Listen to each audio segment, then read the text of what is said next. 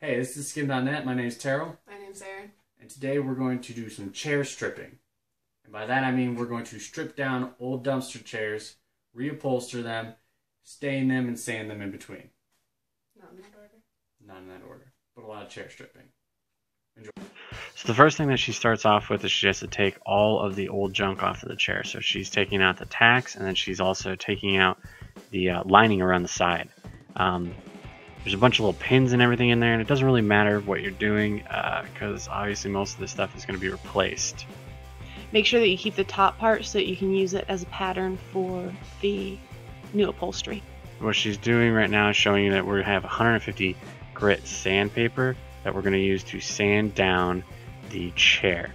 So basically starting with the legs, just sanding down all of it. The whole point of this is basically to take the varnish off and make it so that you can actually get the stain to go into the wood. Yeah, you don't need to scratch it all off, you just need to scratch it up enough that the stain can get in there.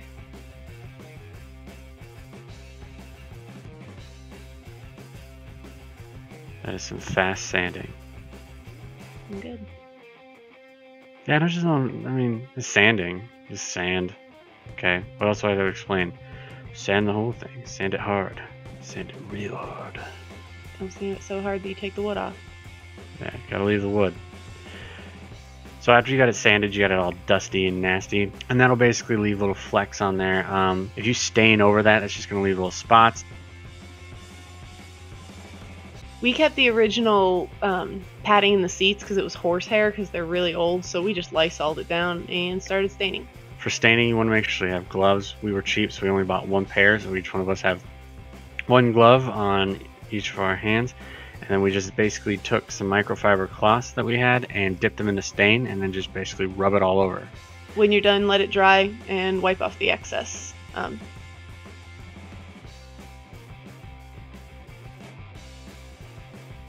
you can see, it comes out pretty nice. I wanted to make the chairs puffier, so I was going to add extra. This is some kind of cotton quilting fabric, so I just cut out a square to add it to the middle. That's the actual size of the chair. Just put that, and then I made a third layer to wrap around and hold that all in place, just to make them fluffier.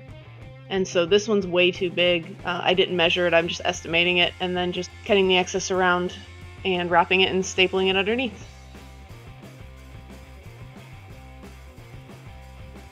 So now she's basically just cutting the hole, or a little slit in it that's about the same size as the little rods that are going down for the chairs. It doesn't have to be precise either because the stuff is stretchy, so. Yeah, just gotta get it close. And then basically you just take it and you staple it to the bottom of the chair. It's pretty easy like that.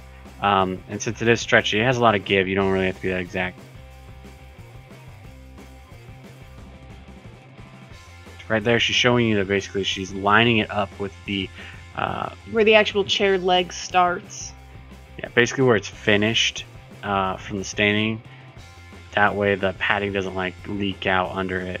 Yeah. Basically flush. And then now this just, you know, again, it's not precise. You don't want to stretch it too much, but just cut out the excess so that it's not lumpy underneath the upholstery.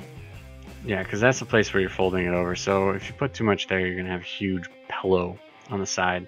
It'll look kind of ridiculous.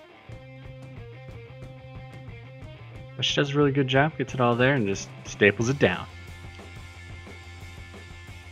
And it's all the same on every side. It's just sometimes you're going to have to do little adjustments, like here on the back here, just to make sure that you don't have too much fluff. You don't want it sticking out, so you're going to have to deal with that later when you're actually putting the last piece on. Okay, so then that original top piece, just put it over, cut out a rough estimate of about how big it is. Again, you're going to have excess, but you don't want to sit there and measure all those little things, because like in this case, the upholstery that we took off is super canvasy, and we have this vinyl stuff that has a little bit of give. So I made it a little bigger so that we could stretch it under, because you know, as people sit in it, it's going to give and crack if it's not pulled nice and tight. Again, just like the stuffing, she's just cutting a little slit in it that's about the size or a little bit bigger than the posts that are on top of the chair or on top of the legs, And this is just, again, it doesn't have to be super exact because this is a stretchy material, so she can actually compensate for messing up later. And generally her rule of thumb is that you see her cut it several times because she cuts it small and then goes back and cuts in little bits to it to get it to fit there. That's how you don't have to be super precise the first round. Just cut and then cut again and then cut again until you get it where you want it, as you can see right there. Yeah, on this part also, you want to complete one side before you move on to another. Like, don't go around and cut all the posts, because again, since the material's got a little bit of give, if you cut all the posts and then actually go to stretch it around the chair, it's not going to line up. So now, as you're actually tacking, you want to go ahead and roll the edge under so you don't see the unfinished edge, and then pull it tight up against those posts so that you don't see the stuffing between the posts and the chair.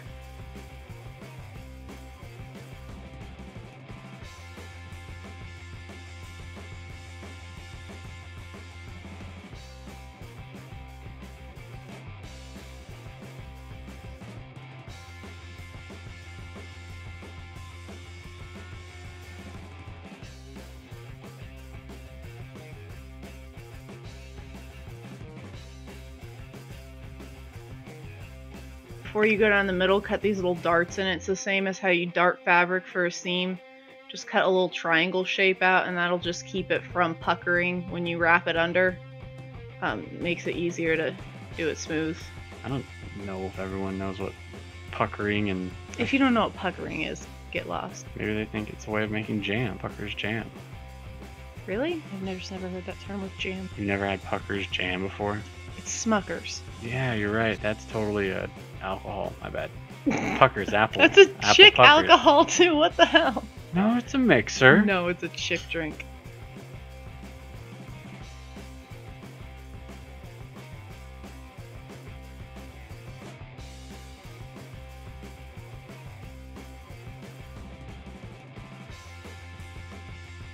So staple that all in place and do your darts. Those three sides are the same. The front is where you run into the trouble on this particular chair. Front, you need a particular skill set. Or a second set of hands. Or Or a a friend. No. If you've got 4 hands, you don't need a friend. I Goro, needed a friend. Goro can do this chair, no problem.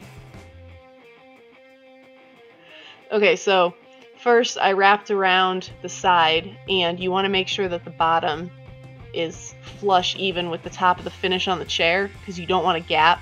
Like on this, where the leg is finished and then where it drops off to where the upholstery is, there's a huge difference in the quality of the material. So I just rolled it under, stapled it on the front, because in this case I wrapped it around the front and then the top is going to come and cover that. So again, here's where, you know, measuring might have saved me a little extra material, but I feel like it's quicker and easier this way, and I don't really care about measuring.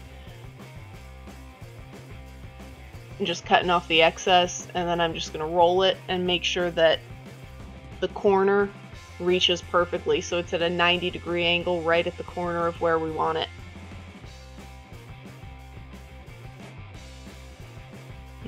Any excess you can cut out without it showing is just going to make it lay a lot smoother, so that you don't see that extra material bunched up underneath.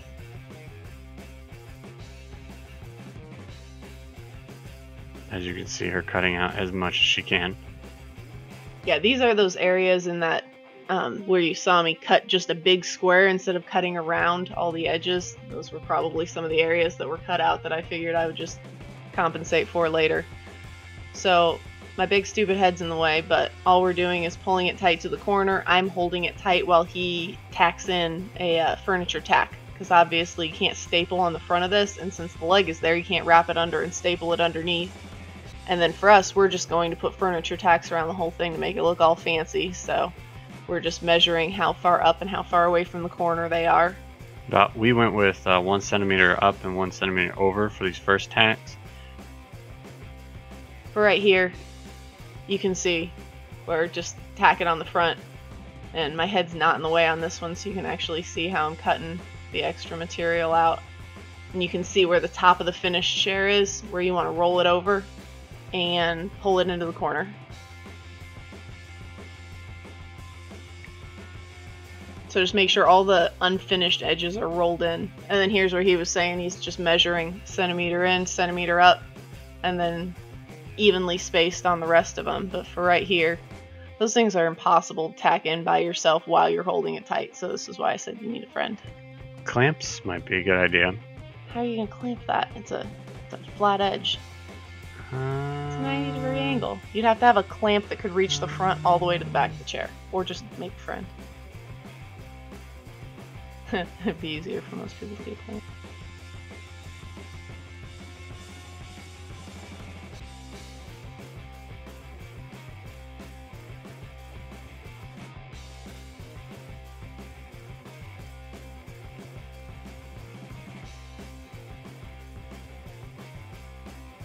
During this part, we're measuring it to see how many it is, and then we're going to do this little skill called division.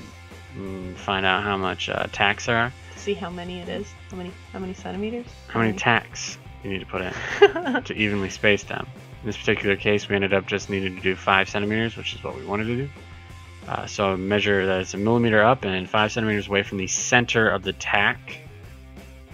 You can set it however you want. I mean, that's how it's going to work. Yeah, I would recommend also do the ones on the side and work your way to the middle instead of going straight across, because that way you can compensate for any, space. And that's what he did on this side. That way, if you are off by like a centimeter by the time you get to the center, you can just make sure that you space them out.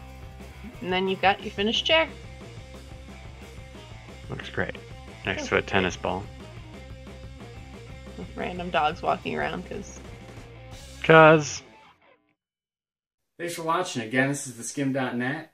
And if you like the video, just subscribe below, as well as you can go to skim.net, get it, to see all the videos. We do cosplay as well as some furniture every now and then for some reason. We just like to make stuff. Yeah. Also below, there's Twitter, so you can tweet at us, and Facebook, so you can face at us. And Instagram and Tumblr and...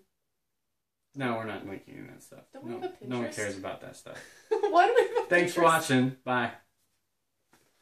Why do we have a Pinterest? I don't know.